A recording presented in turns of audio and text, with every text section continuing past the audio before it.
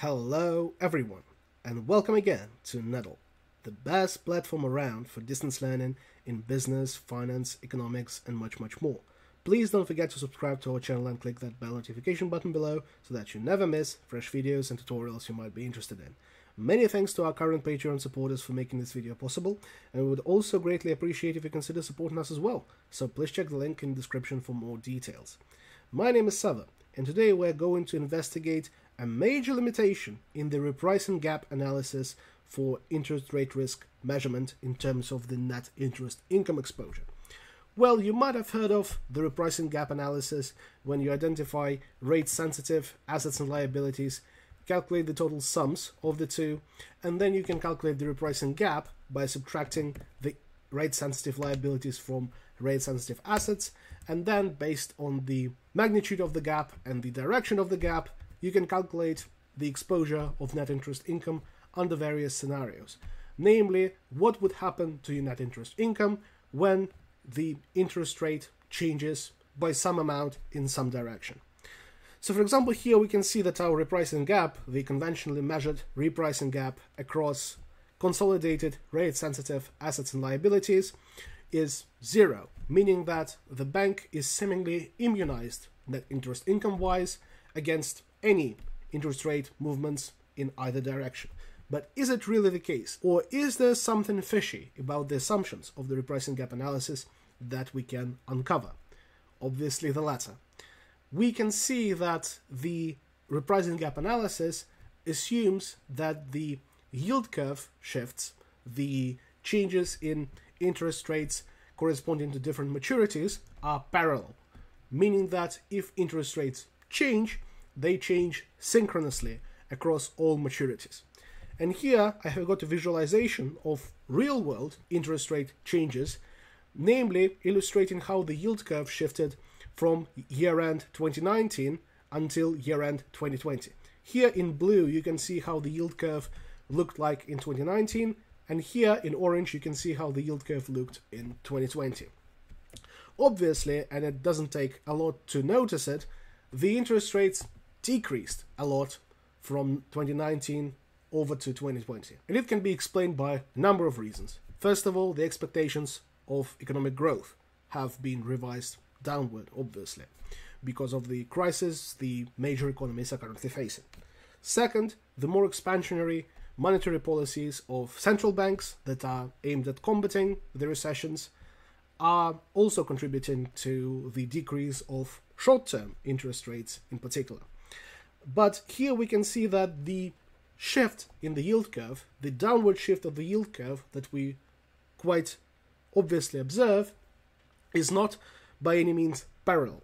It can be considered a little bit of a parallel shift if you go for shorter term maturities up to 3 years in particular, but later on we can see that the slope of the yield curve is much steeper in 2020 if you look at longer term maturities than it was the case in 2019.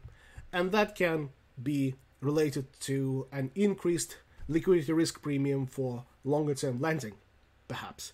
This is one of the plausible explanations, not necessarily the ultimately correct one. So here we need to acknowledge for the fact that the maturity structure of rate-sensitive assets and liabilities and the non-parallel nature of yield curve shifts can generate net interest income exposures even if your rate-sensitive assets is equal to your rate-sensitive liabilities, if there is no conventional repricing gap. So how can we quantify it and how can we compare it to the scenarios with parallel yield curve shifts? We'll do just that now in Excel. So here, returning to our baseline case with parallel yield curve shifts, we can actually model a yield curve shift of a certain number of percentage points. So let's assume that we try to model a yield curve shift 1 percentage point downwards and assume it's parallel. And by the way, it's not an uncommon and overly academic assumption that yield curve shifts are parallel. Even if you look at real-world disclosure at annual reports of systemically important financial institutions, you'll find that in their interest rate risk measurement sections, they do almost exclusively refer to modeling scenarios when yield curve shifts are parallel. So that's quite relevant for real-world financial practice as well. So here, as we model our 1 percentage point downward shift in the yield curve, we can actually calculate the new hypothetical yield curve and just add our shift, locking it over here in terms of the row and dragging it down. What would our yield curve look like if the shift was parallel? And we can see that, albeit it is similar for longer term maturities, the parallel shift predicts quite higher interest rates for shorter term maturities. And that's really relevant for net interest income exposure for our banks. Because, as we all know, banks operate under a liquidity transformation, and that's why they have positive maturity gaps. They predominantly rely on shorter term liabilities to fund longer term assets. And that's how banks create liquidity and ultimately create consumer value. And that's why an unmatched decrease in shorter term interest rates can actually increase net interest incomes for banks. And that's what we will calculate and verify just now. If we were to assume that the yield curve shift was parallel, we obviously would have just multiplied our gap by our shift in percentage points and determined that our exposure is 0. And here we can also verify it by calculating our interest income and interest expense across all maturity bands and across all interest rates for the 2019 scenario and for the parallel yield curve shift scenario. So here for 2019 we can just use some product and multiply all of the rates over here onto risk sensitive assets across the maturity bands, the respective maturity bands over here. And here we can lock both rows and columns for the rates, as we want to drag it to calculate expenses as well. And here we can just lock the rows, as we want the columns to change when we will calculate the expenses. And here, as our interest rates are in percentage points, we can divide by 100 to still get our interest income in $1 billion. And we can see here that our interest income in 2019 is $5.56 billion. Our interest expenses, $5.01 billion. And it can actually tell us how banks can create their net interest income, how they can make a profit, even if their rate sensitive assets and liabilities are equal. As naturally, and it's true even for a crisis scenario like 31st of December 2020, as we can see over here, longer term interest rates are typically higher than shorter term interest rates.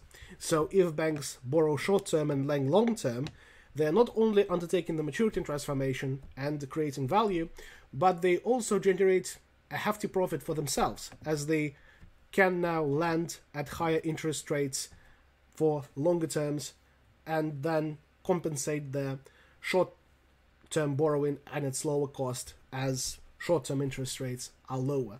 So even if we don't account for the lending margin, with banks lending out their funds at a higher rate on average, even accounting for the maturity transformation, we can actually see that even if that's not the case, you would have generally a positive net interest income just because of longer term lending and longer term interest rates being higher. And our net interest income is just the interest income minus the interest expense. We can see that our net interest income is roughly $500 million, which is not bad. And if we try and calculate it for our hypothetical scenario, when our interest rates just shift 1 percentage point downwards, so we just drag this column across to our simulated case, we can see that our income decreases quite a bit. And if we see the amount of the decrease, we can quite easily relate it to the size of our rate-sensitive assets, the magnitude, the total value of $320 billion, meaning that a 1 percentage point shift downwards will cause the interest income to decrease $3.2 billion exactly. But the same would happen to our rate-sensitive liabilities, isn't it? as there are also $320 billion of those, a 1 percentage point decrease in interest rates would offset the corresponding decrease in interest income, meaning that our net interest income would stay exactly the same. And we can verify it by just subtracting the interest rate by net interest income in the parallel yield curve shift scenario, and we can verify it by subtracting the 2019 net interest income from the net interest income in the hypothetical parallel yield curve shift scenario, getting exactly zero, which matches perfectly the scenario we were talking about earlier on that assumes parallel yield curve shifts, that relies on the conventional repricing gap analysis. But what would happen in the real world scenario where the shift of the yield curve have been non-parallel, quite predominantly, especially for longer term maturities? And would it be the case that as short-term rates decreased a lot and long-term rates decreased by not so much, our net interest income exposure would actually be positive? To verify it, we can just copy this formula across and calculate interest income, interest expense, and net interest income for 2020, and we just need to drag this across to correspond to new 2020 interest rates across all maturity bands. We can see that our interest income has decreased quite a lot, all the more so than in the parallel shift scenario, reducing to almost $1.5 billion. But our interest expense has plummeted all the more so to $0.5 billion, meaning that our net interest income has actually increased to over $1 billion, corresponding to, compared to slightly above $500 million in 2019. And we can verify it by calculating the difference again between the 2020 scenario and the 2019 scenario, and we can see that the real world exposure for a non-parallel yield curve shift is indeed positive. And we can verify it for a large set of various scenarios. For example, if we consider that our long-term borrowing, our long-term funding, is greater than $28 billion, this hypothetical figure, if it increases, for example, to 56, we can see that, first of all, our exposure for the parallel yield curve shift and for the repricing gap analysis is indeed the same, it matches, but our real exposure is all the more so higher than in the previous case scenario. So it teaches us that as the maturity structure of rate-sensitive assets and liabilities is potentially relevant when yield curve shifts are not parallel, our interest rate risk exposure and our net interest income exposure, consequently, depends on both our repricing gap and on the structure of our rate-sensitive assets and liabilities. And that's all there is for the limitations of repricing gap analysis and the relevance of the maturity structure of rate-sensitive assets and liabilities for interest rate risk calculations and net interest income exposures. Please leave a like on this video if you found it helpful. In the comments below, I'm eager to see any further suggestions for videos in business, economics, or finance you would like me to record. And don't forget to subscribe to our channel or consider supporting us on Patreon. Thank you very much, and stay tuned.